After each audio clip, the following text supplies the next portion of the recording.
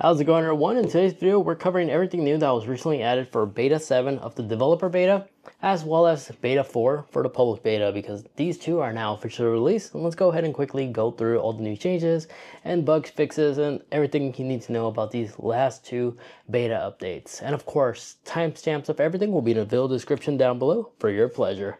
Let's get started with the first new notable change, and that is if you have an iPhone that has an action button right here on the side, you'll notice if you go into your settings and you tap into the action button right here on the side in this tab, whenever it fades away, to give you like a little overview of the button layout, the wallpaper used to be this color. It used to be an orange. Let it do that little fade. Yep. This is how it used to look like, and this is how it looks like now, letting us to believe that the new wallpaper for these upcoming iPhones will come default with this like blue tint almost. So a subtle change that's definitely worth talking about. Additionally, when you first update your device, some users have been reporting they've been seeing this new welcome screen animation come up, showing you all the new changes of the liquid glass and all that good stuff on these newer generation iPhones on these latest beta updates. This is how the preview looked like. Basically just gives you a quick glance guide on all the new stuff and changes. So this will be basically the new welcome screen whenever you're done setting up your new iPhone. Whenever you close these apps and open like a new app, the animation is much snappier than ever before. That's one thing I definitely have noticed, which is quite nice. And this new animation is much faster and crispier than Beta 6, because even on Apple CarPlay, it now has this cool like iPad-like style animation, which is really nice. Additionally, Apple did give us a new ability, a new feature you can enable or disable, and it could be located in the settings tab right here on your main page. If you scroll into battery and you go into power mode right in here, you have the ability to enable or disable the adapted power notification, which is basically if we lock our screen, it's this thing right here.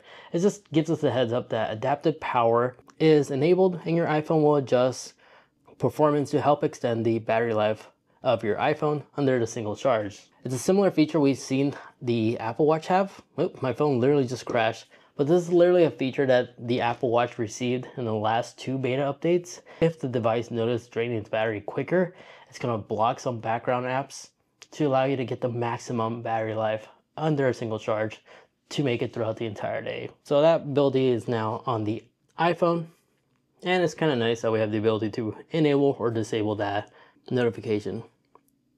Additionally, some users have been also reporting that in this page, if you would plug in your device, there will be an additional text on the bottom over here explaining why your device is on hold. If it doesn't give you like an ETA time on how long it will take to charge to 100%. Some users have been reporting there's a text down here explaining why it's doing that and if it will charge to 100%. So it will actually give you an explanation if your device gets kind of hot, running warm, and it will tell you it will charge you 100%. Just give it time type of thing.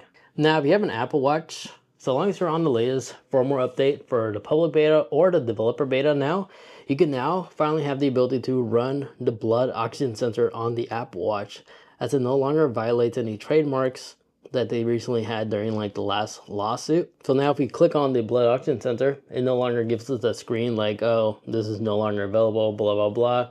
You can now finally run the blood oxygen sensor here. And once the results are done, it will no longer be displayed on your Apple Watch. It'll be displayed on the health app on the iPhone. In the respiratory tab, and right here, you'll be able to see your last blood oxygen sensor result. And in 7 days or so, it should be able to run in the background, but all the data will be on the iPhone, not the Apple Watch. But aside from that, now you are up to date on all the new changes that was recently added for Beta 7, as well as Beta 4 for the public beta. These next few weeks, next week I believe Beta 8 is going to be the final version of this, like perfected version, and then the next following week is when we should be seeing the RC version. In other words, the master version, the one that's complete, that will be the official version of iOS 26, because in less than a month now is when Apple should announce the official release of iOS 26 with all the bugs and stuff like that already resolved, no longer in the public beta stage or developer beta stage.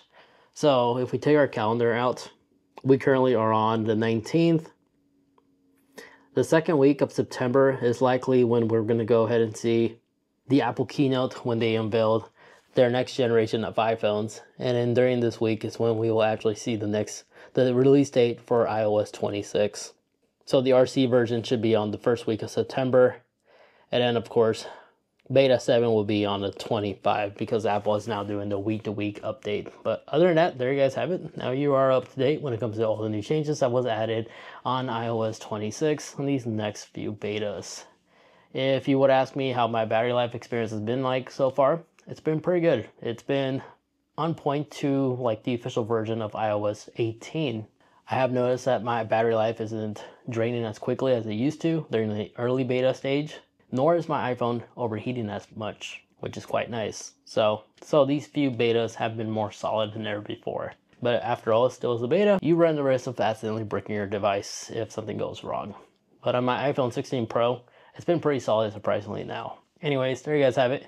If you wish to watch more, maybe you'd like to see everything new on the Apple CarPlay side of things, I go through greater detail on all the new changes and stuff in the last few beta updates in this video over there. Thank you so much for watching.